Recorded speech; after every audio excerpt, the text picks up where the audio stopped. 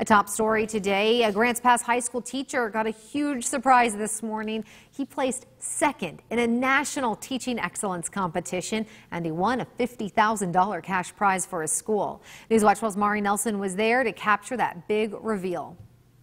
It's not every day where you come to work and there's a $50,000 check delivered to you. Well, that's what happened to one Grants Pass High School teacher today. Today, welding teacher Jacob Leair walked into his classroom to find a huge check, a brand new toolbox, and all of his biggest supporters waiting for him. Months ago, he applied for the Harbor Freight Tools for Schools Award. It recognizes outstanding teaching in skilled trade classes. Today, he found out he was one of the 13 teachers selected for a cash prize for his school out of the 750 that applied. The application process was tough, but it's something he did for his students.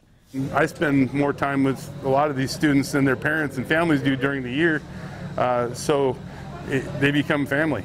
He's taught welding at Grants Pass High School for 7 years. He's seen many of his students graduate and go on with careers in the welding industry. It's a skill he loves to share with others. I've always been passionate about everything I put my heart into, and that's why I'm passionate about this. It's a goal he's been working toward for months, and he already knows where he wants that money to go. And you'll hear from him coming up on Newswatch 12 at 6. In Grants Pass, Mari Nelson, Newswatch 12. Today, friends